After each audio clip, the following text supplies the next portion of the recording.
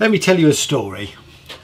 Once upon a time, Fender had two bass guitars. Now, I know they had lots of bass guitars, but please stay with me on this. One was called a jazz bass, and one was called a precision bass. Now, the jazz bass had two single coil pickups, and the precision bass had one split coil pickup. Now then, Fender decided that they'd also create a merged version, a PJ version, which had a jazz single coil pickup and a precision split coil pickup. And they configured them like this. Now then, I've configured my pickups like this. Whoops.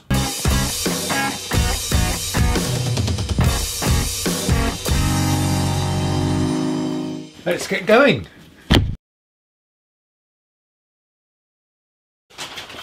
Hello there, I'm Dave and welcome to my workshop for another edition, or another adventure with bass guitar building or refitting, whatever you'd like to call it. Now then, in this episode, I'm going to do the frets. I think it's about time that I got the frets in this neck, so that's a job to do. But first, let me explain this pickup configuration. Now for that, I need to take you back to episode 1 of this series of my bass guitar refit. And you may remember that my original intention was just to add a new pickup on the bass guitar. I had the split coils around about the middle there, and I wanted to add another pickup right by the neck. And it just occurred to me that this sort of single coil shape would fit in there very nicely. And I had that on my mind when I came to put these pickups in. And I'm afraid, having never had a PJ bass guitar or precision bass, it never occurred to me that the pickups should be configured round the other way.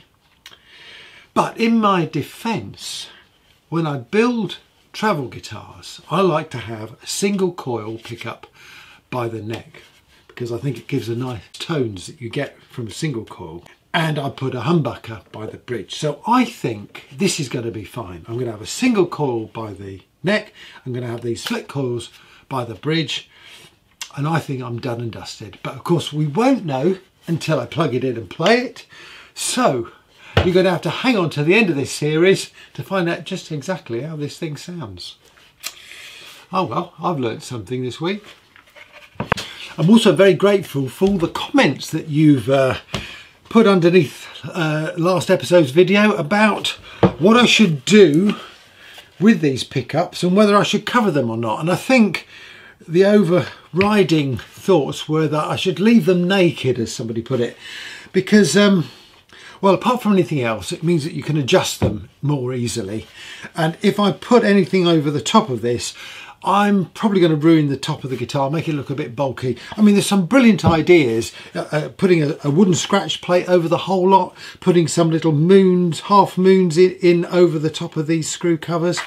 And all of them are really valid and may well work. But do you know what? I think this project is running on so long, and I'm hoping that we're getting near the Great Guitar Build-Off 2022 soon. So I think I need to get this guitar finished, and so I'm going to leave them naked and we'll see how it looks. Anyway, thank you very much for all your comments, really appreciate them. And I've also had a few guitars for my guitar feature, so this is going to be really great. I'm going to be running them over the next few episodes, and so look out for those. There's some fantastic guitars coming up. I was really grateful for Scott's thin line telly last episode. That was a fantastic guitar. Excellent stuff. Now, doing fret work is quite time consuming, and well, you need to take your time over it and take care over it. So I like to listen to some music, and so I'm going to subject you to another vintage track of mine. This is from the album Distant Worlds, which I made about 30 years ago, and well, produced a couple of CDs for members of the family. Yeah, wasn't ever released.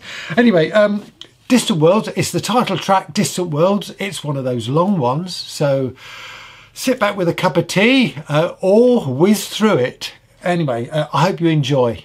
Okay, step one, before we start, I just want to check that the neck or the fretboard is flat. I'm going to do that with a straight edge and a bright torch. That's okay. It's really flat. Beautiful. Okay. Now then, step two, I'm going to have to do a bit more sanding on the binding here, and probably a little bit more on the back there. I'm also going to have to fine sand the fretboard, so I'm going to get on with that. Oh, it's going to be noisy, so I'm going to start the music. Now, it's going to be about 14 minutes long. If you want to speed through it, there's a little control somewhere on your screen that says you can play this video at double speed. But if not, sit back and enjoy.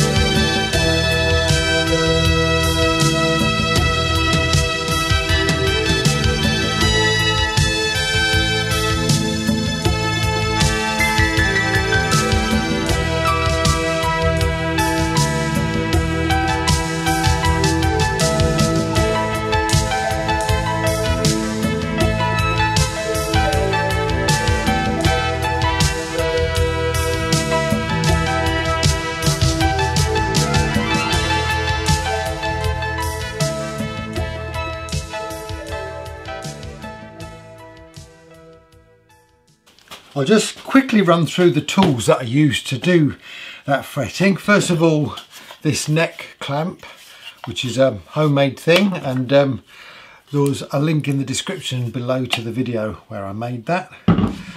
Then a pair of modified pincers. I've put a piece of wood on the handles there because it gives you a bit more leverage, and I just ground the ends to get a nice sharp edge there.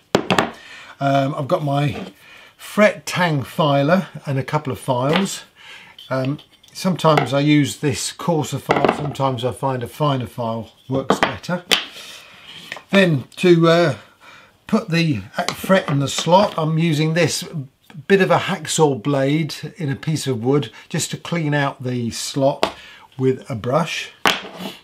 I use this little hammer to start off the fret when I'm banging it in, and I use this piece of oak which has got an indentation in sort of following the curve of the fretboard just to give it a good wallop and hold it in.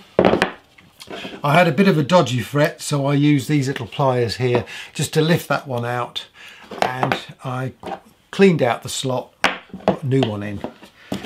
Other than that, I've just got a couple of neck blocks to support it, and this piece of wood with a load of holes in it just to put the fret wire in.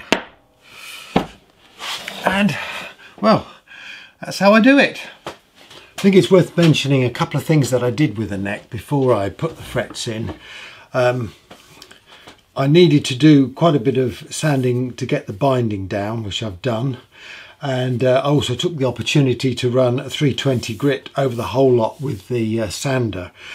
But I also needed to narrow the headstock, and so I used some 60 grit paper on the band on the spindle sander there just to take that down. So I've got it now down to just over 15, which is a reasonable size for that, so that's done nicely. I also took the opportunity to round the top of the headstock a little, just to give it a little bit more shape, and I think that looks okay.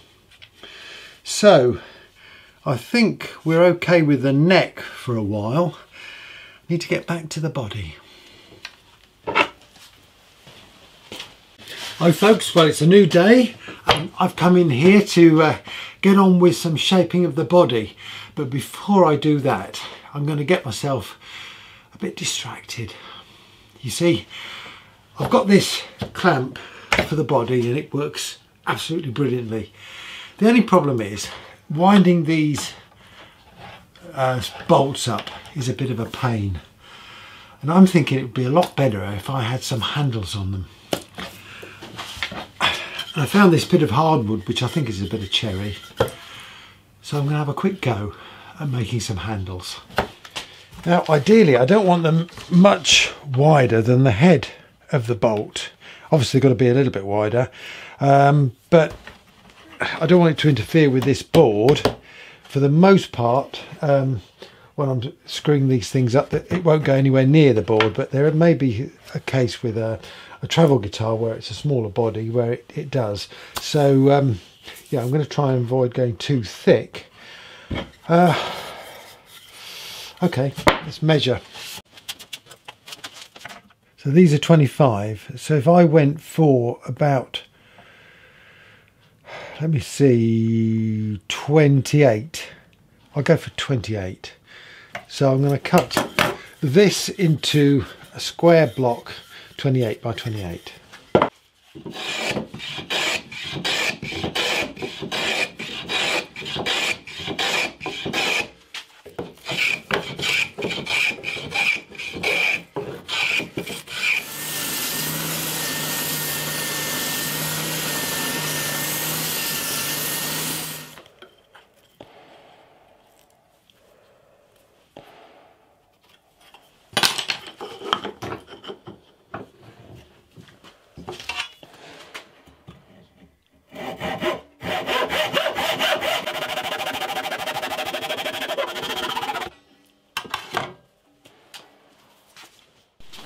Not particularly round, but it really doesn't matter that much. Now then, can I find the centre? So about there to there.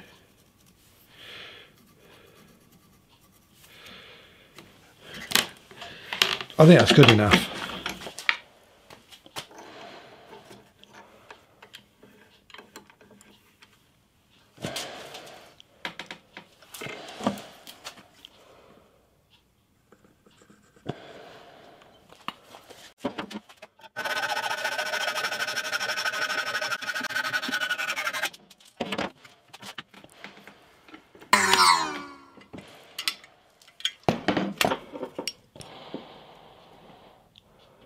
I'm going to try going with an 11mm hole in the centre.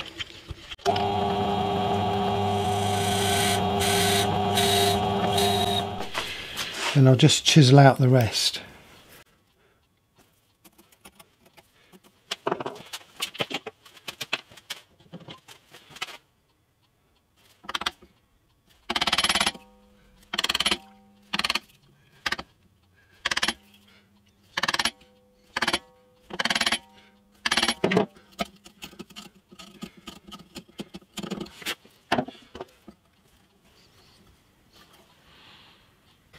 I'm going to try gluing it in with some hot melt glue because I only need to just hold it in position. It's not going to take any strain really.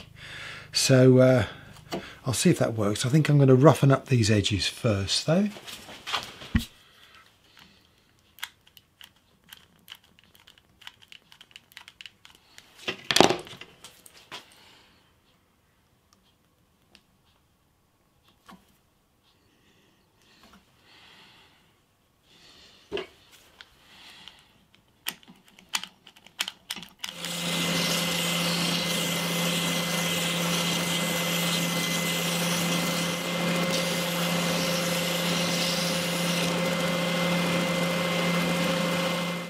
Okay, the moment of truth.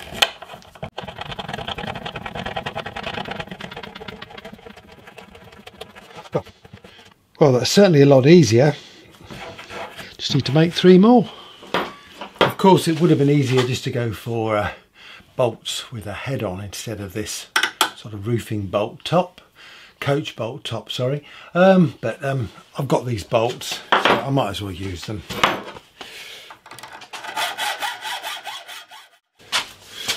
By the way, I did mention that I'd ruined my blade cutting some laminate flooring, and I'd had a go at sharpening it.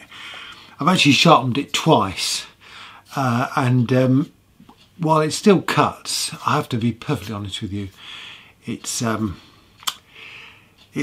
the end of its days, I think, and I don't think the sharpening is going to do any good. So I'll have to have a new blade. And I did make a video of it, but to be honest with you, because it wasn't good enough, I haven't put it out. Anyway, let's get back to this guitar. I think that was worthwhile spending a few minutes doing. It's going to be a lot easier to tighten up this guitar in this clamp. Now, as a number of you pointed out, the pickup cavities are too tight. The pickups are too tight in them, and of course any swelling of the wood, especially when I put some oil or whatever I'm going to put on the top on, well, it's just going to just jam them in, and that's not the idea. So I think the first thing I need to do is open up these cavities a little bit, just to give a little bit more room. So let's have a go at that.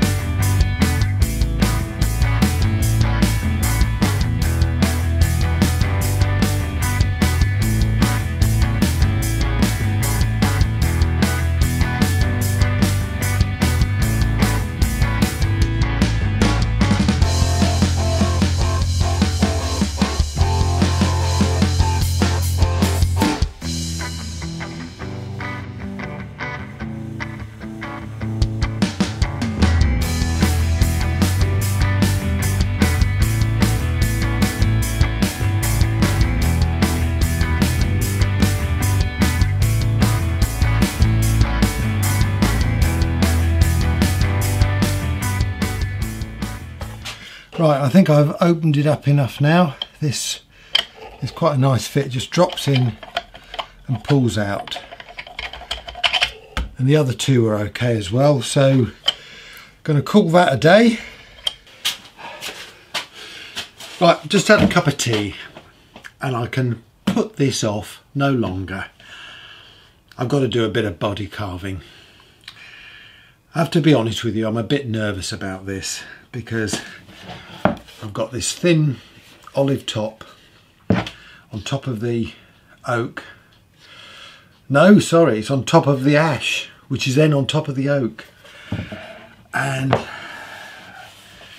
just not quite sure how to handle this. Let's mark it up.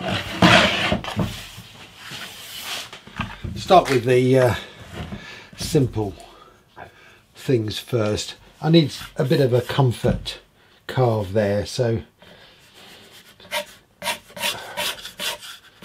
take that down on that corner there. Now then, I don't like this straight edge. I think it's got to go, I think that's got to go round a bit further. Obviously I've got to be careful about the bridge, but I'll check that that's not in the way there. And I think I need to do something there, up to there, just to take a bit of weight out of that horn there, because it looks a bit It looks a bit heavy to me. And again, I think on the inside here, I need to carve a bit away.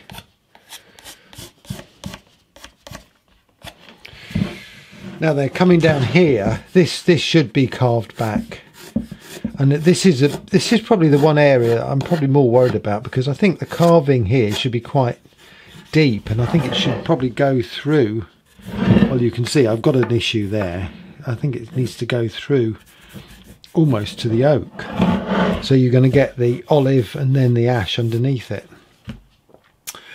And again, I think just to take some weight out of there, you need to have a carve there, and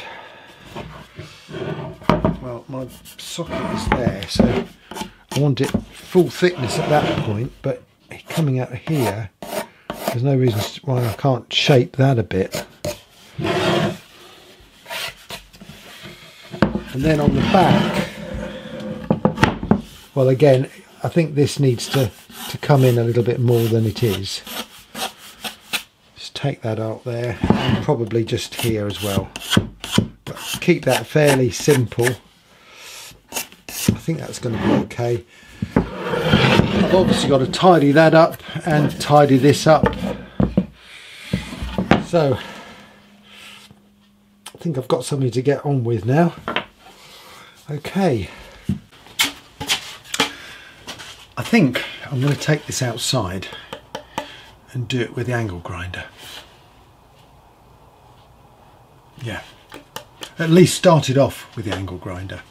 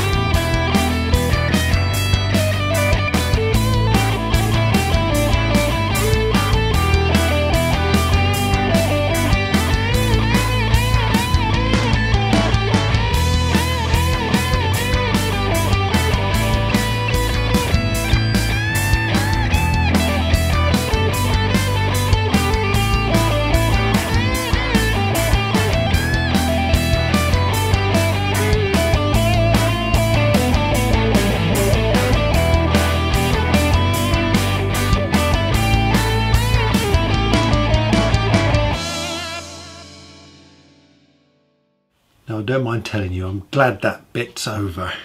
I've got the main carving done, and although I've got to fine sand it, I'm happy with the way it's looking, and I'm happy with the way the ash is showing through underneath the olive top there, and I've got a little thin strip here as well. I've still got to sand round the edges, but yeah, pretty pleased with the way it's looking. There we go, and it's looking quite nice on the back as well, so pretty pleased with the way that's looking too. Whew. Well, I think I'm going to call it a day for this video. Once again, thank you very much for watching. Now, don't forget, I've got the R-scoring challenge going at the moment, and looking forward to hearing your compositions for the little film that I put out. And well, yeah, should be exciting stuff. And don't forget, we've got some guitar stories coming up in the next few episodes. So I hope you stay with me. Thank you very much for watching, and thank you for all your comments. Please don't forget to hit subscribe and the notify button. I'll see you soon. In the meantime, stay safe.